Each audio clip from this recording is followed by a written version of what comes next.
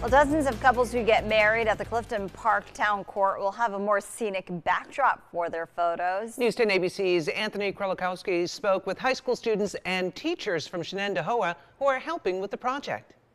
The Clifton Park Town Court partnered with the Shenendehowa High School to have 2 murals painted for the purpose of wedding backdrops. Town Justice Robert Ryback expressed gratitude for the students bringing color to the sterile environment. Judge Hughes and I have been talking about this for a couple of years now, thinking what can we do to make the pictures more memorable. Between 50 to 75 couples are wed in the courtroom each year. Teachers Robin McKenna and Lisa David say they felt the National Art Honor Society was a perfect fit for the project. Genuinely give happiness to that event for those people, and our group is really happy to do that for them. The students had a competition to come up with a theme for the murals. These drafts were then voted on internally and presented to the town court. The chosen design was decided as an upstate Adirondack type of mountain range, you know? And so we felt like that would be really good. The National Art Honor Society has their eyes on more projects in the future after both murals are completed in around 2 months' time. If anybody has any art needs in the Clifton Park or surrounding communities, they can reach out to us, and we've got the cream of the crop